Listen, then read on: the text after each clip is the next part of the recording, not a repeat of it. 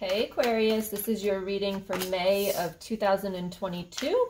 I want to say welcome to my channel. If you haven't been here for a while, that's because I haven't been here for a while. So I've been over on TikTok, having a lot of fun over there. So if you guys are over on TikTok, look me up. And you'll see I do readings over there as well as other videos talking about spirituality, talking about people on the other side, talking about toxic relationships, everything and anything I talk about over there. If you have questions, it's a perfect place to ask your questions so that I can make a video and respond to you. All right, let's see what is going on. If this is your first time to my channel, I want to say welcome. I am a spiritual healer and I am also a psychic medium. So I read these cards intuitively.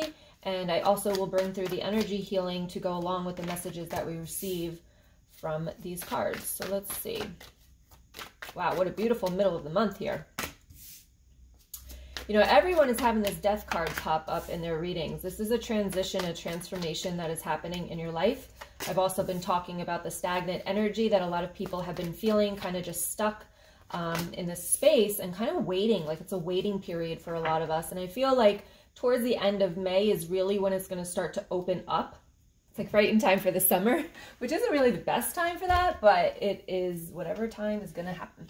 All right, so what do we have going on here? We have the Magician, the Nine of Pentacles, the Ace of Swords, and the Queen of Pentacles.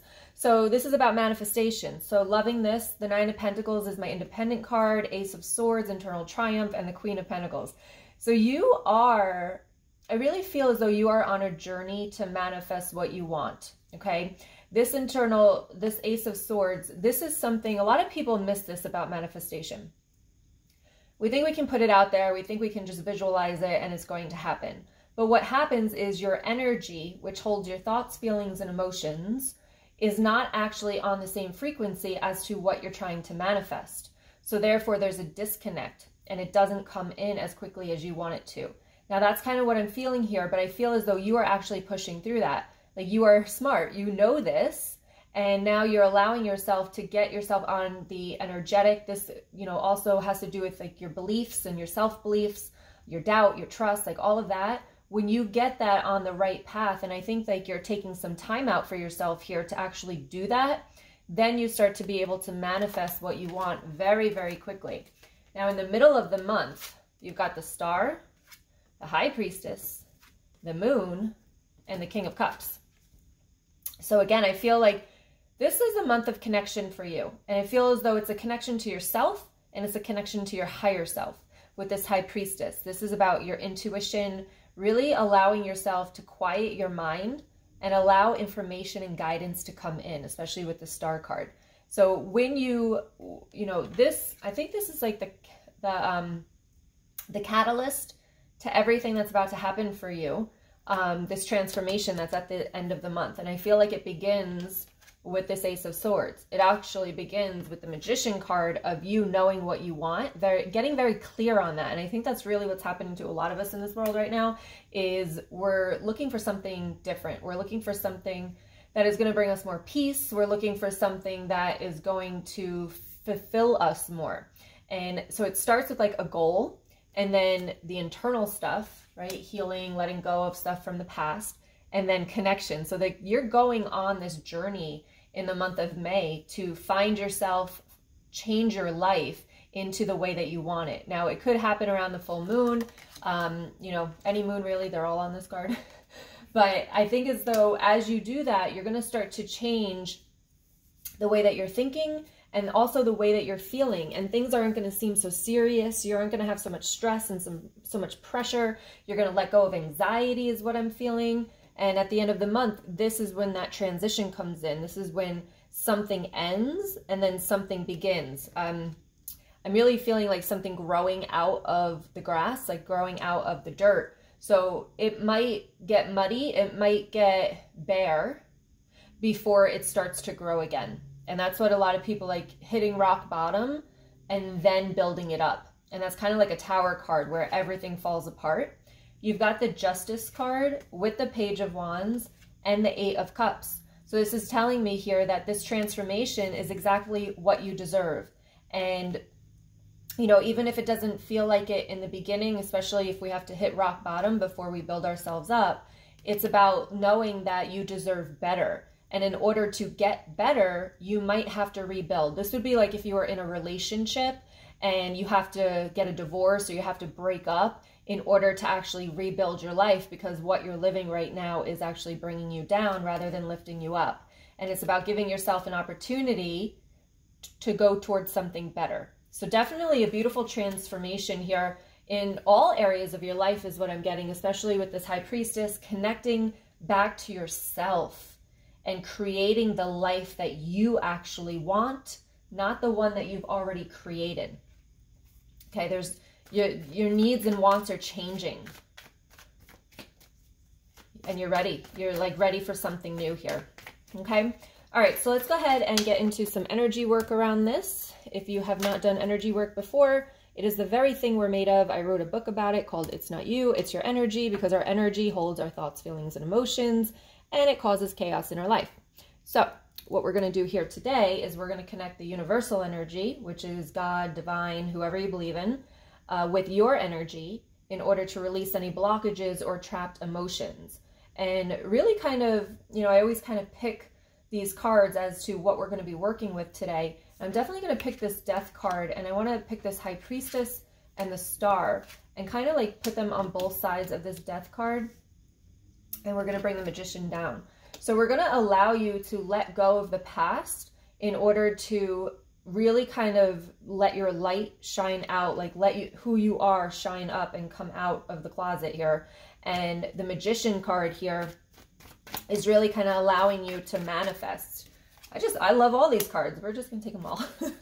And the Ace of Swords is just like a brand new beginning. You know, you have the Death card. So there's endings and beginnings. And I think the beginning is going to be so much better than what you have been working with. So we're really going to kind of just connect to the higher self, I believe, right now. And just allow yourself to know that it's possible and to be able to connect to that, to see and envision what life will be like when you get there. Okay. All you're going to do is just listen to some music, and I am going to do that. You can close your eyes if you choose to, and we will get going here. Okay, so go ahead and close your eyes if you want, and then take a deep breath in and let it out. Just relaxing your body here. And then take another deep breath in. And I'm going to pull some more cards through this, so you want to stay tuned and see the messages. And go ahead and let that breath out. Okay, whatever thoughts come in, just let them come in and let them flow out. Here we go.